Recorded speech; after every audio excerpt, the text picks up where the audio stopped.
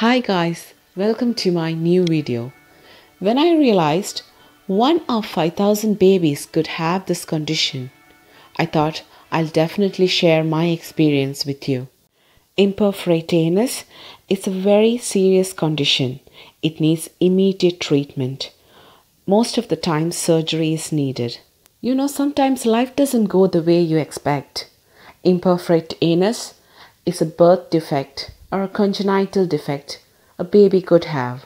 And the toughest part is the cause is unknown and you can do nothing to prevent this.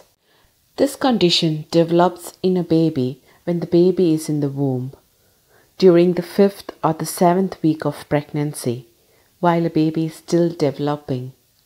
Imperforate anus simply means a baby has an improperly developed anus. As I have told in my previous video, David was diagnosed imperforate anus on day 2 of his life, and he underwent an emergency surgery for a temporary colostomy. Accept life the way it comes. That was how we dealt with that situation. These are the usual symptoms of imperforate anus. When you have a newborn baby, make sure the baby has passed the first stool within 24 to 48 hours of life. Usually, this condition is diagnosed soon after a baby is born. While doing physical examination, the doctors will be able to diagnose this condition, and by doing X-ray and ultrasound, we get to know the extent of the condition. Treatment almost and always requires surgery.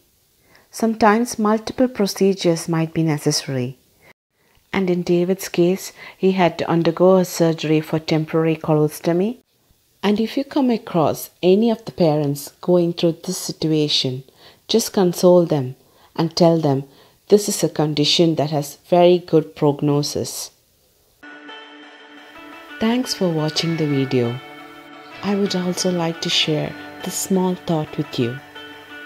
When you are thankful for things in your life, you will have more things to be thankful for.